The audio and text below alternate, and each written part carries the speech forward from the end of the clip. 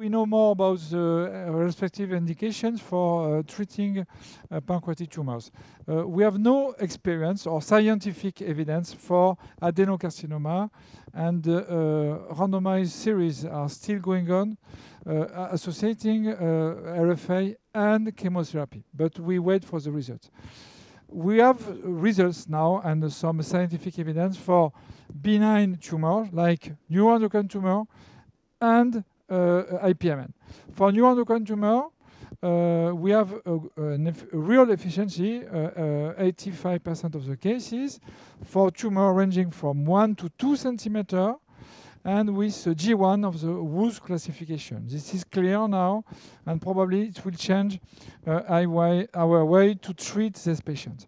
For IPMN, now what we know is that if you treat patients with Western features, I mean mural nodules, or increase of the diameter of these lesions more than 5 millimeters since 2 years, you decrease the Western features in 100% of the cases, and you have a disappearance of the cystic lesion in 2/3 of the cases, so less than neuroendocrine tumor. So the two main indications are neuroendocrine tumor and IPMN, side branch IPMN, of course. I'm not speaking about main pancreatic duct indications. You saw a case for metastatic renal cancer into the pancreatic gland. And so we have also some efficacy. It was checked by Marc Giovannini in about 60% of the cases.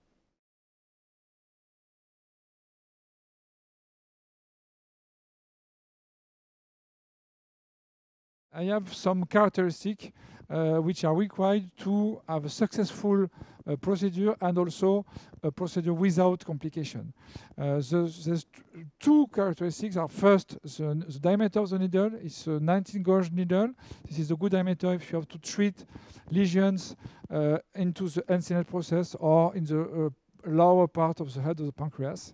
And the second one is to have a cooling needle, because if you have a cooling needle, you increase the efficiency of your treatment and you decrease the complications. So you have not so much needle actually having a diameter of 19 gauge needle and having also a cooling needle. So this is the reason for why I'm working with EUS RFA from the TaeWoong company. This is not advertising, but this is only a choice looking to the required characteristics for doing EUS RFA.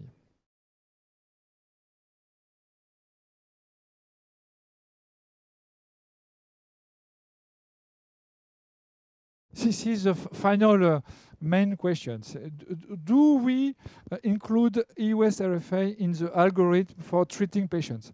I already told you that for adenocarcinoma, we have no scientific evidence, we have no scientific data, so we have to wait. But for neuroendocrine tumor, which is the main indication for EUS RFA, yes, and I discussed with a lot of surgeons and with endocrinologists of the European Society, and probably the good flowchart for the patients is to less than 1 centimeter, you follow the patient, you do nothing.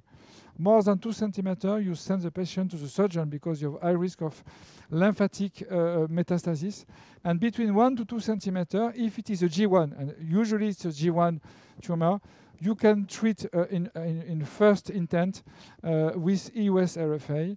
And so you have a complication rate of 3% and efficient rate of 85% of the cases. So now we know that probably this is the main choice for G1 tumor between 1 to 2 centimeters to do first EUS RFA and to follow the patient. If you have a failure at 1 year, of course, you send the patient to the surgeon. But in 85% of the cases, you have a success, and it's all for the patient.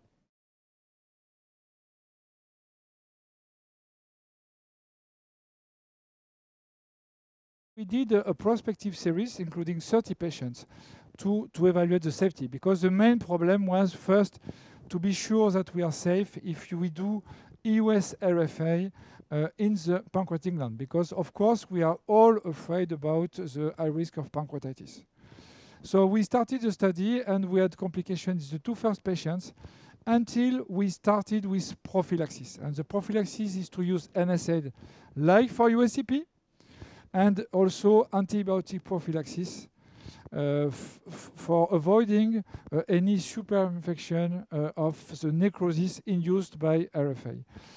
And in addition, if you are facing with IPMN, you have to suck the fluid content and before applying the RFA, because if not, you are applying too much radiofrequency current and you have a risk of complication by burning the adjacent structure.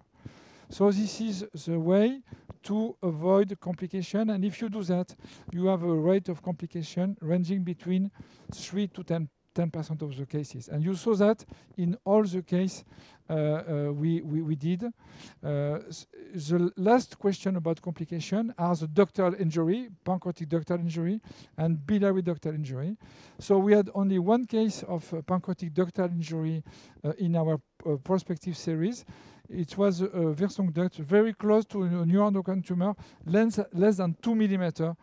So in such a case, I think maybe you can imagine that you are going to put a prophylactic pancreatic stent before doing a RFA application. But you know, the complication is 3%, and the complication of USCP is between 5 to 10%. So you have to mind about and not to induce any pancreatitis by putting a prophylactic pancreatic stent. This is for the pancreatic duct.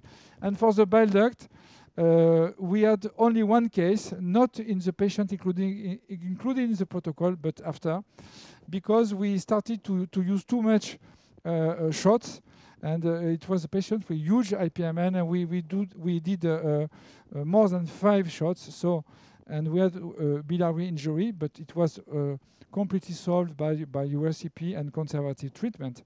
But we decided at this time not to exceed 5 shots. So you have usually 3 shots, but you have not to exceed 5 shots, because in such a case you have a risk of injury of the bile duct. And if you are close to the pancreatic duct, less than 2 millimeters, you can discuss about a prophylactic pancreatic stent.